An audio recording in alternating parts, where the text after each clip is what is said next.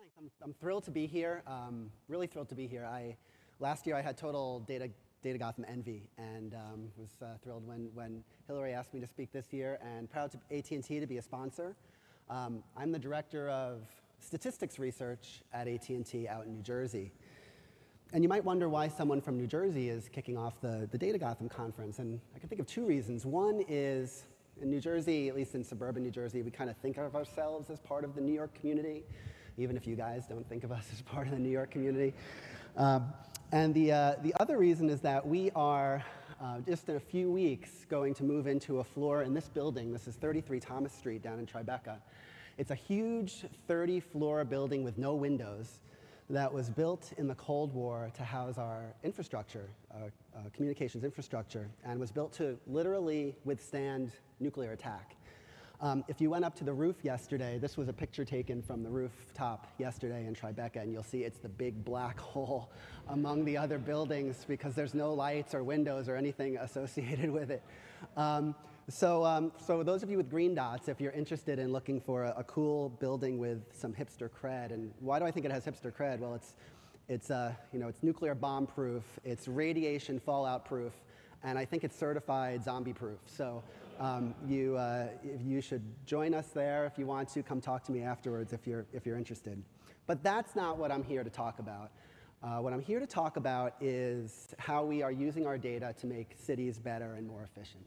And so in the last, I'd say, 5 years or so, there's been this movement, a lot of companies and a lot of academic work towards using data to make cities smarter, to make them more efficient, to help them use their resources more efficiently, and how to make them more sustainable. And so you see things like Chicago. Chicago has been putting their crime data online for over a decade. They were one of the first cities to really be active with putting their data out there. Chicago also puts data out there on the streets in real time when they have a snowstorm, so you know when your street's going to get plowed. Boston has this thing called Street Bump, where they crowdsource information from the community about where potholes are. So you can report where a pothole is, and they have this app, and ultimately they want the app to use the accelerometer in your phone to identify when there's a pothole automatically and send it to their Department of Public Works. So there's a lot of great stuff being done in cities and in New York. Last year here at Data Gotham, Michael Flowers gave a talk partially about problematic manholes, but it was about other things as well. And the New York City office with data analytics is doing great work. I can see it right here. That's why I kept talking. I don't know how long this has been out. We're working on it. I'll just keep talking.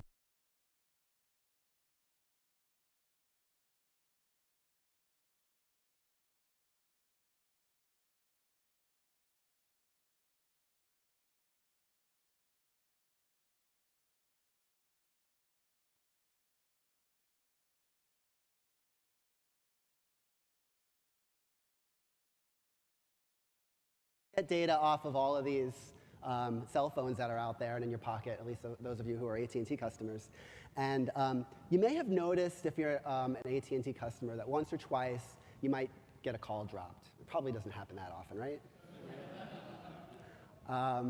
We know it happens. We're not proud of it. It's not good for you. It's not good for us. You know, we want to fix these things. So every time a call is dropped, we get a record of that. And that record has a geographic key on it, and we can use the data from our network that we're learning about dropped calls to try and make the network better, figure out where we can put the next cell tower, figure out where we spend our resources to go fix cell towers. Can we figure out if something's misconfigured in the network? So these are things that we do in the data mining community at AT&T. And so we have this data, and we thought, a bunch of us sat around and we thought, can we use this data in any way to do something other than network studies? And can we use it in a way that can be a benefit to society? Because we know that there are people out there who think, you know, there's this company that has all this information about our cell phones. We want to kind of change the narrative. You know, can we use it for some social good and hopefully, you know, get people to realize that we're using data for good and not evil? And so I have my legal slide here that my lawyers make me put up, but I really want to stress that we take data security and data privacy very, very seriously. Every time I want to do one of the studies I'm going to talk to you about, I have to go in front of a board of our lawyers and our regulatory people and our ethics board, and we have this internal review board that's similar to a university that has external legal review and all this stuff. So we really do take data privacy seriously, and all the studies we do are in anonymous and aggregate form. So I don't have that access to who you are. I just have a random ID on a phone, and we do our analysis in anonymous and aggregate form. So, okay. So what data do we have? I want to stress that the stuff that you're going to see is not that you are sitting in that seat right now. We don't have GPS level information from our phones. What we collect, and I'm going to be showing you, is data off of the cellular network. So when you make a phone call or a text message, we know what cell tower completed that call. So here in New York, that may be a couple blocks away. It may be on top of this building. We have a lat long associated with that. We also know the antenna that connected that call, so that gives us a directionality associated with it. So when you make a call or a text, we can see the lat long of the cell tower associated with that and maybe a directionality associated with it. So we've done a bunch of studies with that data. I'm going to give you a very quick run through in my short time here of some of the studies we've done to try and learn about how people move around cities and what we might be able to do to help them out. Our first study was called A Tale of Two Cities. The idea was we would take a sample of people in New York and in LA and study what we could learn about the cell phones. And we studied basically how did the devices move around the city during the day. And you can make some assumptions about how people are commuting.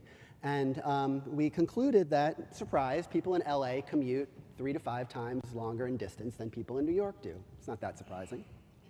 Interestingly, people in New York seem to get the heck out of the city more frequently than people in LA on the weekends. That was an interesting finding.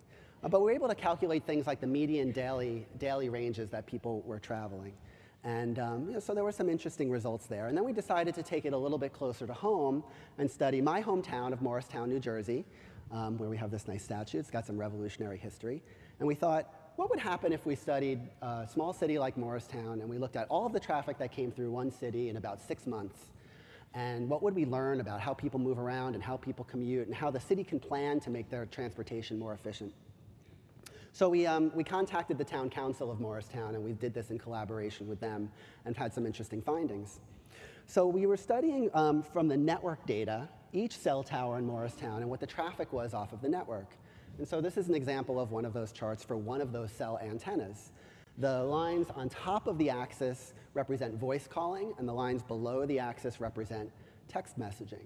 And so this is across all of the 6 months of our studies on a Monday for one particular cell antenna. And we would put those together in this plot of least multiples where each column represents a day of the week, and each row represents a different cell antenna. And so you can see that each antenna has a little bit of a different personality, different flavor. Some are busier on the later in the day versus earlier in the day. Some have more texting, some have more voice. And so we were learning about how people were using the network and what parts of the town they were in, because each of these antennas represents a physical part of Morristown. If you look at some of these, you get some interesting stories. So here's one antenna where you see some, remember the texting are the spikes on the bottom. And so you see some spikes early in the morning. This was the antenna pointed towards the high school. So you see texting spikes when they get to school, when they go to lunch, and when they get out of school. When they get out of school, you also see a spike in the voice traffic. They've got to call their parents to get home. Their parents are clueless and don't know how to text, so they have to actually use a voice call to do that. So we thought that was telling an interesting story. This was the antenna that's pointed towards downtown Morristown, which has a bunch of bars and restaurants and has a reasonable nightlife. And so you see the texting activity in the late night hours on Saturday, between roughly 10 and 2, but then at 2 o'clock you see the spike in voice traffic. They've got to get home, they've got to call their spouse, they've got to call a cab, they've got to figure out how to get home. So we showed this to the town council. We said, here's some interesting stories we're learning about the town.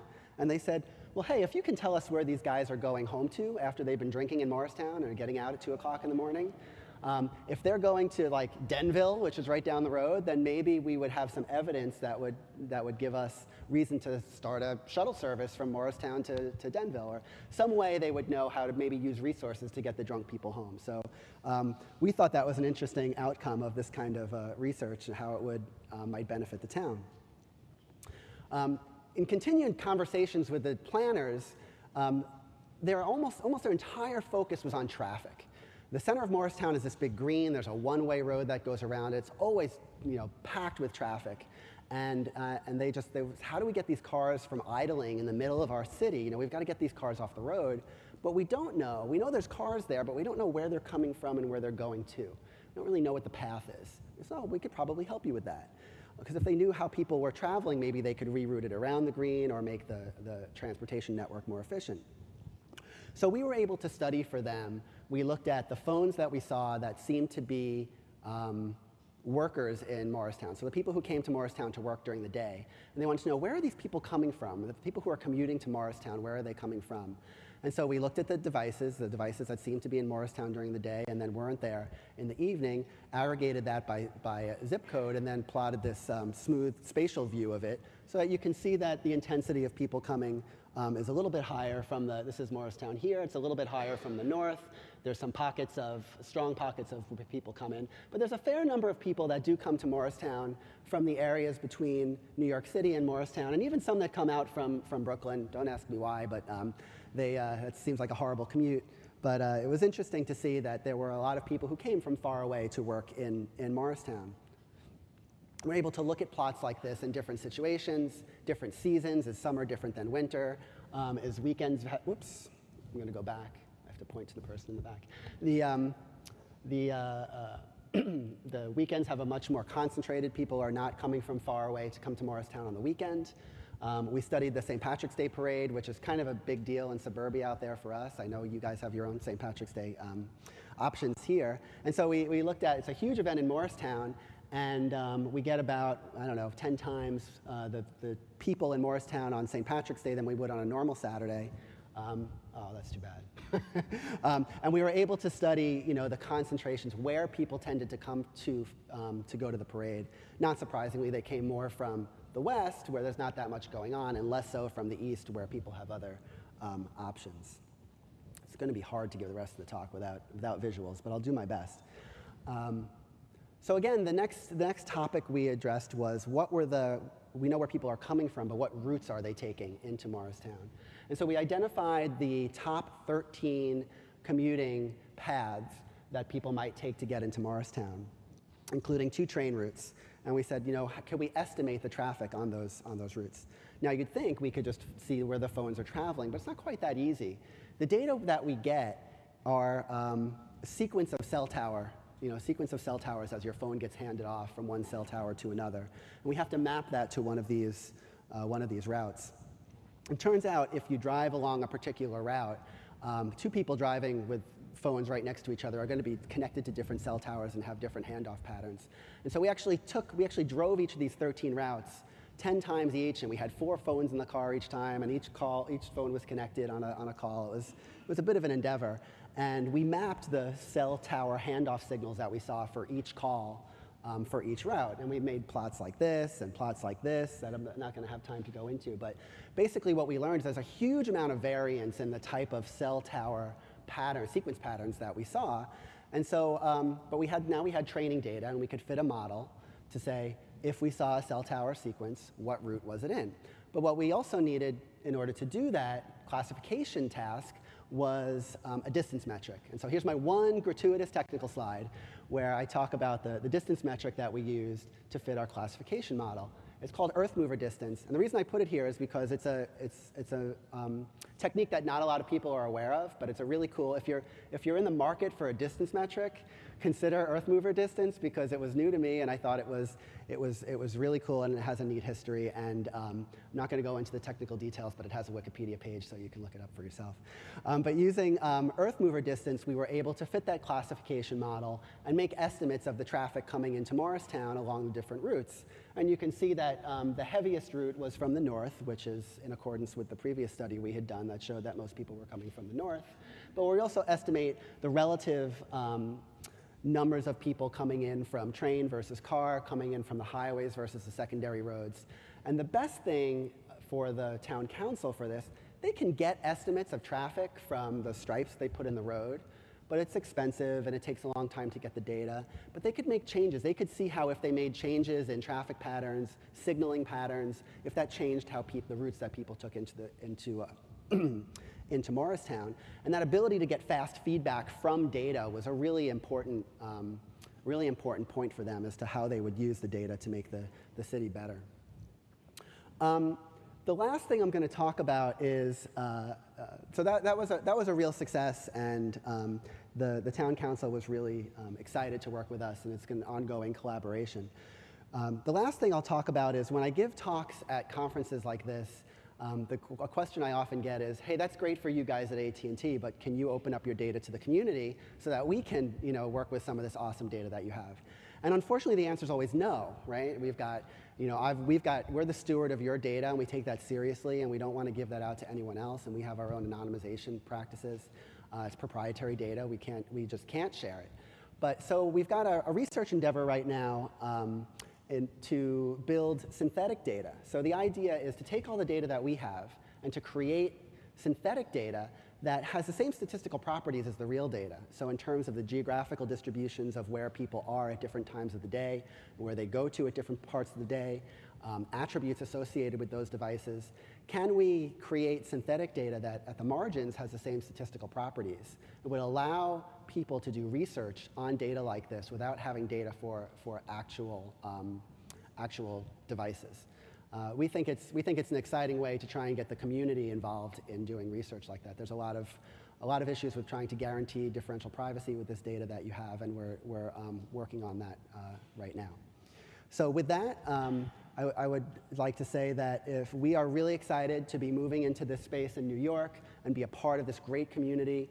We're trying to start collaborations with the Center for Urban Science at NYU and the Smart Cities Institute at Columbia. There's just a lot of activity in this area right now. Some of you in the audience might be involved in that, and if you are, please come speak to me afterwards because I'd love to see how we can collaborate. Thank you very much.